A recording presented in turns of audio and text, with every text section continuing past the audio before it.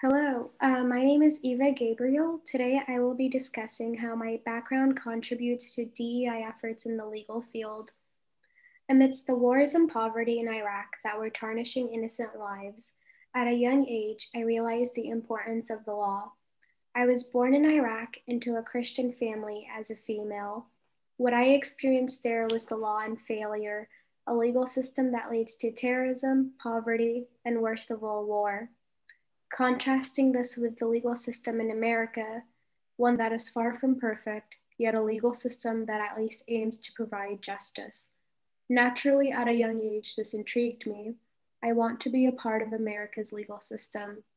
As I grew up as a first generation Iraqi American, the law played a role when it came to my immigration status during my dad's workers' compensation case and through my professional experiences in the transportation and land use field.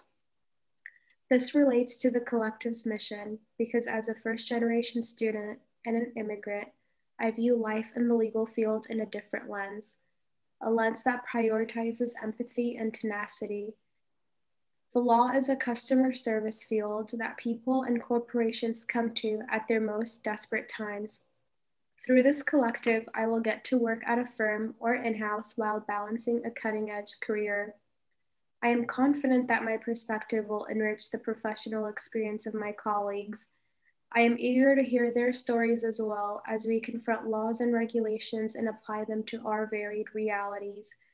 While I aim to become an empathetic lawyer myself, I also hope that my colleagues examine when and for whom the law falls short in achieving justice, so that they may develop empathy in their legal practice as well. Thank you, and I look forward to being considered for this position.